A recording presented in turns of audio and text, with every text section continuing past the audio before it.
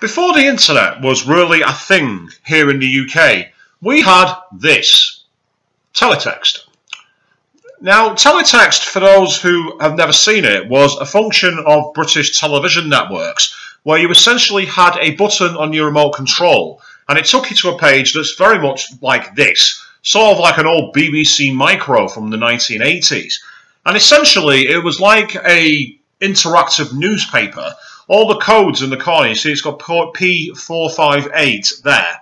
That is literally the page of the actual whole system that this was found on.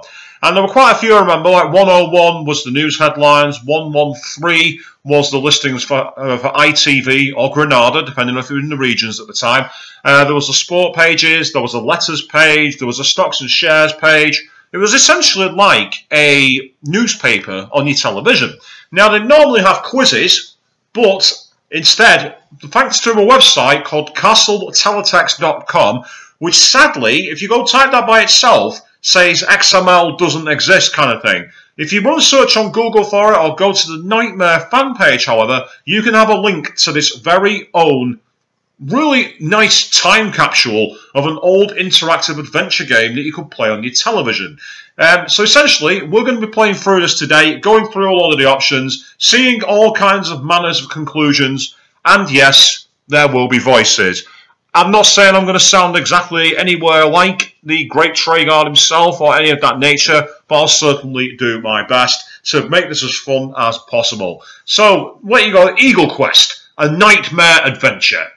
This week we have a new Eagle Quest game to play. A new adventure will appear here on Wednesday afternoon, 29 December. Bamboozle will return in January. Bamboozle was essentially like a pub quiz. Press red to enter the mysterious world of Castle Knightmare. Well, we're not playing on a television, so instead I'll click my mouse. To the Ice Palace of Iasandre. A nightmare quest for Christmas. This is an adventure game using the fast text colour buttons on certain televisions. Once you begin your adventure, you will undertake a fantastic journey. Mistakes may force you to retrace your steps. Only perseverance, wit and courage will take you to the end of the Nightmare Trail. And I'm afraid the Mensa and chess pages don't exist, but that's again just to give you an idea of what teletext was like with the interactive newspaper format. So let's begin the adventure. You stand before Knightmare Castle. With you is Treguard, master of the quest. Welcome, adventurer. Your quest will take you to the great northern ice field, a frozen realm inhabited by ferocious polar bears. You travel to rescue a captive maiden. I will aid you when I can. You will hear my voice at time of need. Hold to the adventurer's code. Answer truthfully. Choose wisely. Use force only in direst need. And remember, cheats never prosper. Treguard indicates to the northern trail. Pulling your cloak tightly about you, you stride into the freezing wind. Ahead you see a tall figure. It is Hordris the Confuser, magician extraordinaire. Yeah, I should say ordinaire, not ordinary. Magician ordinary. It's magician average. Doesn't have the same gravitas, does it? Imprecations! Is this the best Treguard could find? One doubts if you are wise enough for such a quest. One will test you. Tell me, puny adventurer, those who dwell in this land are known to outsiders as Eskimos. How are they more properly called? Bunwit... Tidbit? What? You could get away with this in the 90s? Chuzzlewit and Inuit. Well, the answer's actually obvious, but what happens if you choose the wrong one? Let's find out. Hordris shakes his head sadly. One's worst fears are confirmed. One must go and find another to undertake this task. Farewell, ignorant adventurer. He turns and leaves you standing alone in the freezing wind as the snows fall more heavily around you. You wander through the snow as it falls ever harder and harder. All paths vanish in the white torrent that swirls about you. You tire rapidly as the warmth drains from your body. After long, confusing wandering, you feel yourself losing consciousness and falling into the deep, soft snow. You have been found wanting. This time your quest may not succeed, but take courage. You have journeyed far and attempted that of which many only dream. Next time you set foot beyond the walls of Castle Knightmare, who knows whence your path may lead. Restart. Okay. So, quite clearly, in the best spirits that Demon Souls, Dark Souls, and Bloodborne would generate many, many years later, in this game, once you fail, you are dead. There is no messing around. There is no sugarcoating it. You are deceased, no longer with us. Run down the curtain and join the choir invisible. So, the answer is actually Inuit. Ah, says Hodris, an enlightened adventurer. Remarkable. Listen then. One's foolish daughter Sidris has been captured by Aysandre the Ice Sorceress. Her palace lies far to the north. She awaits my rescue mission and has set magic traps for me. She will not expect you. There is slight chance you might get through. One gifts you with a spell, Heat. You may use it only once. Good fortune. You set out across the ice sheet along the path Hodris indicates. Soon he is lost behind and you can see nothing but ice and snow in every direction. The chill enters your bones and you shiver in every limb. Then ahead you spot a small white dome, an igloo. Do you go in or keep moving? Because no doubt it contains something really important to actually win the quest, I'm going to keep moving and see what happens. Pardon me. Whoa, it's Santa Claus wearing pink. Well, that escalated quickly. Where did that come from? In this Arctic wasteland, you cannot survive long without food. Sheltering in a frozen ice cave, you come across a ragged hermit. I have food, but share it only with the wise, he says.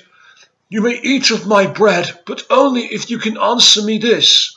The North people believe in a hammer god. Which day is his? April Fool's Day, Winter Solstice, Halloween, or Thursday? Well, quite clearly, if we choose any of the others, it's probably just going to result in instant death. So let's choose the correct answer. You are temporarily refreshed, but the icy wind blows you harder from the north. Your fingers and toes go numb, and your vision blurs. The icy cold extends its reach into your very lungs. It seems that you can go no further. What do? Turn back, press on, or spellcasting? I get the feeling the spell is going to be needed to complete the quest, so we're going to bravely push on. Summoning your last reserves, you push forward and suddenly the blizzard falters. Ahead of you is, miraculously revealed, the Ice Palace of the Sorceress. Its crystal walls, carved from ice, tower hundreds of feet into the air. Within lies the captive, and the enemy. A desperate final effort propels you to the entrance. Inside the palace, a great hall of ice stretches out before you. At the far end, Aysandre stands on a high platform beneath a glittering ice chandelier. Beside her, frozen in a block of ice, is Sidris. So, cries Aysandre, that old fool Hodris thinks he can outwit me by sending a young fool in his place. Absurd! She raises her hands above her head. She is casting a spell, do you? Spellcasting Heat. Run away! Or attack. We're going to cast spell. Hey, it's the bomb from Final Fantasy VII. Invoking the spell conjures a ball of red light to form in your right hand. It pulses with warmth as you look upon and try to identify a target upon which to use it. Do you aim for the sorceress, the frozen captive, or the ice chandelier? Let's try the sorceress. The red sphere flies straight and true towards the evil figure of your enemy. She deftly bats it aside, causing it to crash out through the ice wall. With a malicious grin, she unleashes her own spell, which strikes you full in the chest. You feel a strange tingling spread through your body. Whoa! You look down at yourself. You seem to be wearing an ill-fitting dinner jacket and baggy trousers.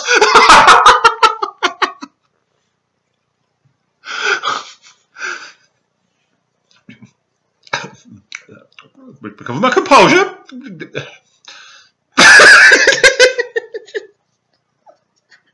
An ill-fitting dinner jacket and baggy trousers.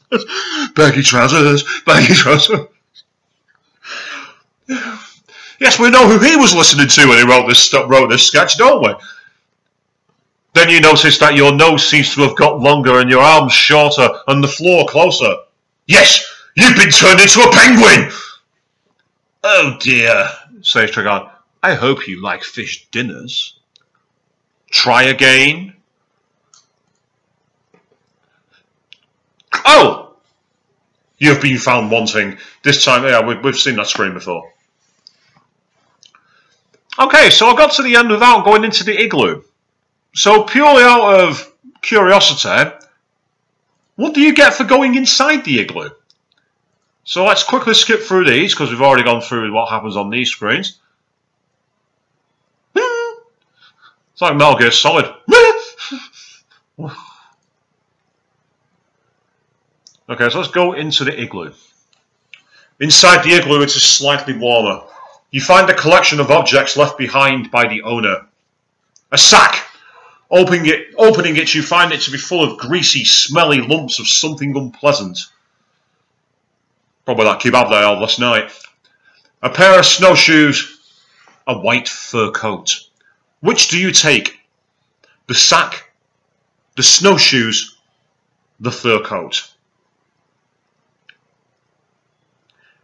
Now you see, if I was playing this seriously, I'd know that this is going to be a red herring. It seems far too obvious that you're in the middle of the Arctic and you find a fur coat. But I'm going to find out what happens anyway. Wrapping the coat around you and feeling warm and snug, you step out into the snow again.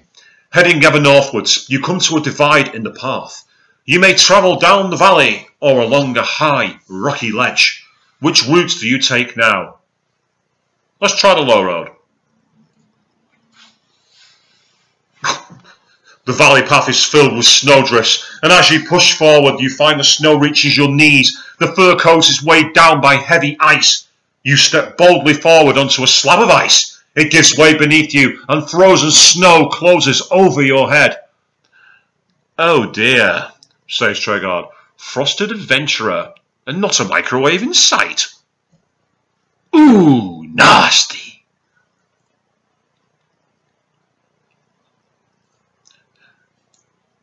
And purely for science, again, I do believe that this is going to be a red herring. I do not believe that this item is of any use to you.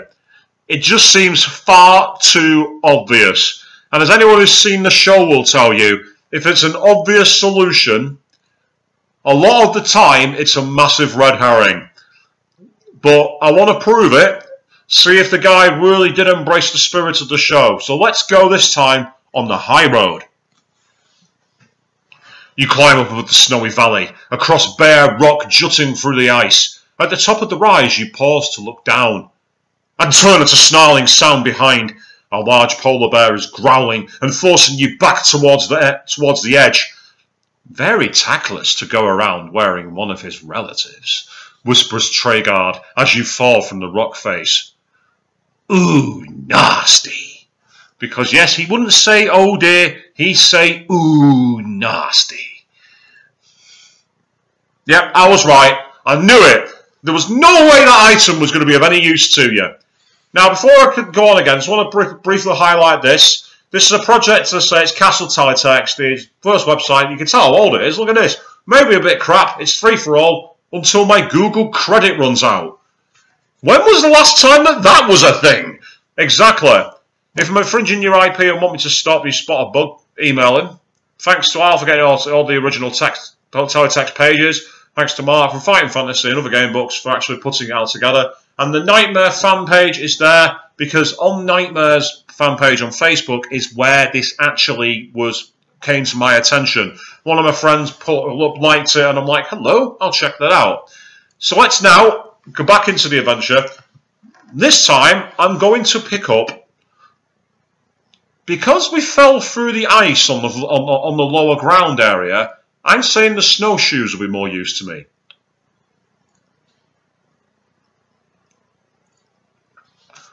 Of course, you don't actually need these, you can just beat the one quiz, but I'm curious about seeing as many of these options as possible. Strapping the huge snowshoes onto your feet. Step out into the snow again. Heading ever northwards, you come to a divide in the path. Yeah, okay, we'll take the low road. The valley path is filled with snowdrifts, and as you push forward, you find the snow spilling over your snowshoes. Once or twice you feel the ice below shifting as you step onto the solid-looking surfaces, but moving carefully with your snowshoes, you manage to make your way to the easier path beyond the valley. You are temporarily refreshed, but yeah, we'd seen that one, so we press on, because that's how we got to the dome last time. Yep, so we got the crystal walls. And the sorceress awaits. We'll cast a spell. Only this time, we're going to direct it at the ice chandelier. Your heat spell flies off above the sorceress's head, but misses the chandelier. It strikes the ceiling, and for a moment there is silence. Then the great sheets of ice above your head shiver and crack. You hurry for the door, but before you can reach safety, crash! Well, says Trigard, that certainly brought the house down. So, with that in mind, let's get to the final page, because I'm going to leave some paths unexplored for you all, because I want some of you to have fun playing the game and analysing it in your own step. So we'll go right to the end, and we will now actually finish this. And we'll do it in the quickest way possible.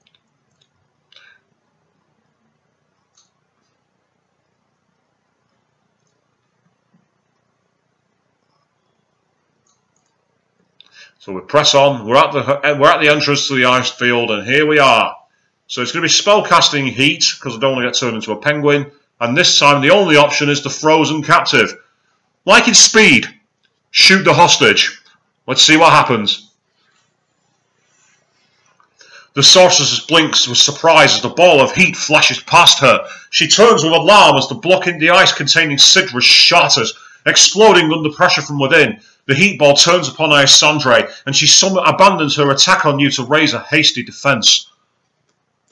For a few moments you watch anxiously as the fight rages at the far end of the hall, but then the floor melts, and with a hideous curse, Alessandre sinks from view. Sidra conjures the ice to reform and runs towards you. At last one of my spells has worked. Now we must hurry home from here. I doubt my magic will hold her long. Spellcasting. H-O-M-E. Home. In the merest instant you are returned to Castle Knightmare. Hordris is reunited with his daughter. Foolish one to risk the perils of the Ice Palace, he chides her. Well done, brave traveller, says Trigard. You have proven you worthy and have achieved your quest. You may now count yourself amongst the knights of Knightmare Castle. And it was written by a guy called Mike Cool. Knightmare is broadsword production for Anglia TV, so it's definitely region period, this. And whoever Mike is, Mike Cool, if you're out there watching this video, Castle Teletext would like to hear from you if you've not already got in contact with him many, many years ago. And if you like these 1993 style adventures, I certainly did. It's absolutely amazing. And I pine, actually, for the return of Knightmare. The show, for those of you who've never seen it before, was essentially like a kid's version of Ninja Warrior. That's how it was put by Spoonie in a comprehensive review before he entered his wilderness years. If you go and search that, I'll also put a link in the video if you want to watch. The only other follow-up to Knightmare that's really happened, aside from the fan-created live show, is that YouTube themselves did a Geek Week special, and it even featured Stuart Ashen, better known as Dr. Ashens, he of the Brown Couch fame. He was in the show along with a few other YouTube celebs.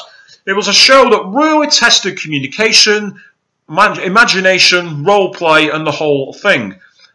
Someone, please, bring it back. Join us again for a Knightmare, because it's only a game, isn't it?